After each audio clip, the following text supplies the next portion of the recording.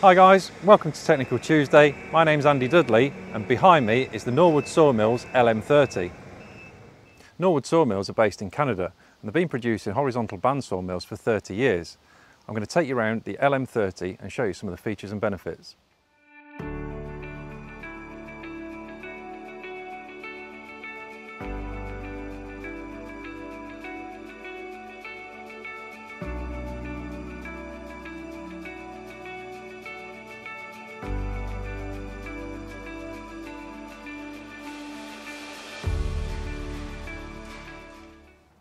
Starting with the bed, on the LM30 this comes standard as a 20-foot bed. You can obviously extend the bed to whatever length you want, so we do a 4-foot bed extension to extend the machine out. But as standard, 20-foot bed which allows you to mill 17 foot in length. And on the bed we have 2 log rests, which are these items here, and these are fully adjustable in height and also for squareness as well for when you're milling your logs. And also you get a standard the log clamp here as well. So again, this is fully adjustable in and out on the log, and again you can add more of these to the bed if you extend it. The LM30 is a 30-inch capacity sawmill, and what that actually means is you can put a 30-inch diameter log onto this bed and the carriage will physically pass over it. Maximum board width on this mill is 24 inches. So what that means is from this roller guide here to this adjustable one, when it's pulled fully back, across there you've got 24-inch of board width. With the blade guards removed, you can now see how simple this system is under here. So we have a centrifugal clutch, and that's driven by a 14 horsepower Kohler pull start petrol engine. We have a drive belt here that goes around this band wheel, and this is what the blade sits on, follows through from the guide rollers up to what they call the idler wheel. And again we have another belt on here which provides grip for the blade. Belt tension on your main drive belt is a simple adjustment here.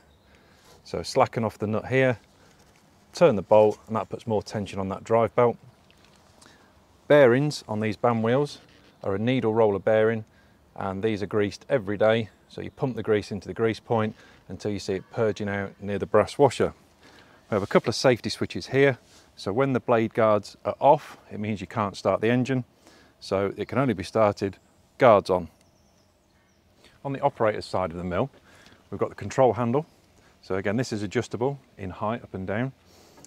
The handle here that you squeeze, that revs the engine up and then starts the blade turning. If you follow the handle up, we've got an emergency stop button here. This handle here is used for raising and lowering the carriage. And wherever you leave this handle is where the carriage stays. So it doesn't matter where you leave it, that handle locks into position automatically. The handle that we have here is for blade tension. So blade tension is very simple on this. Once you've fitted the band onto the band wheels, turn your handle until the yellow spring inside just goes out of sight of the little viewing window. So again, nice simple setup. You can see here on the side as well, we have a lumber scale. So we're looking at 3/4, 4/4, 6/4, 8/4 and 9/8 scale. And all of these have got the kerf built into them, so you're not guessing on 1/4 of an inch to take into consideration of your blade thickness or the cut through the timber. The last thing we've got on the top is the water lube system. So this just uses normal tap water, and this provides lube down to the blade, runs down a silicone pipe and ends up just dripping out onto the top of the blade. As an option, you can have this as an automatic system, so when you squeeze the handle, not only does it rev the engine up, it also puts the water down to the blade for you automatically. Thank you for watching today's Technical Tuesday. If you do have any questions, please feel free to leave them in the comments section below, or you can give me a call at the office on 01476 568 384. Look forward to speaking to you next time.